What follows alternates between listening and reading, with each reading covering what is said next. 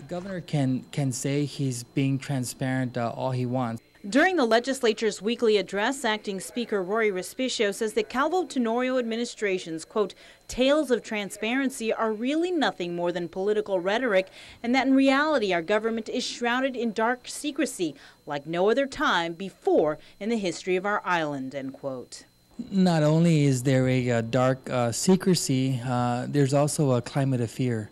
There's also whistleblowers are really retaliated against. In response, Governor's Chief of Communications, Troy Torres, says Respicio's comments are baseless and without merit, adding that if there's any secrets, it's at the legislature. I believe what the acting speaker might be referring to is the number of bills that are either heard or on the session floor without ever having a public hearing, or the number of amendments that senators make to bills that are substantial and that actually change the form of bills that have never received a public hearing. By statute, the Speaker is authorized to waive a public hearing requirement on a matter that's already been publicly heard.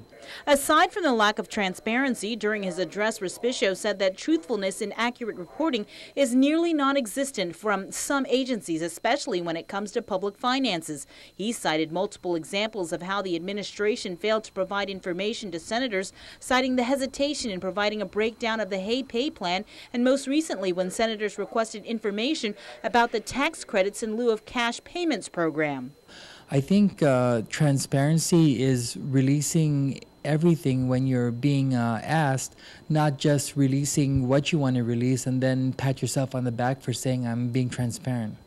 Torres defends the administration is being transparent, citing companies like Standard & Poor's, the Government Finance Officers Association, and Bloomberg that recognize the administration for their financial transparency. And it is what has led to an improvement in the fiscal structure of the government of Guam, and the ability for these creditors and for these people who watch out for transparency and fiscal responsibility in governments throughout the nation.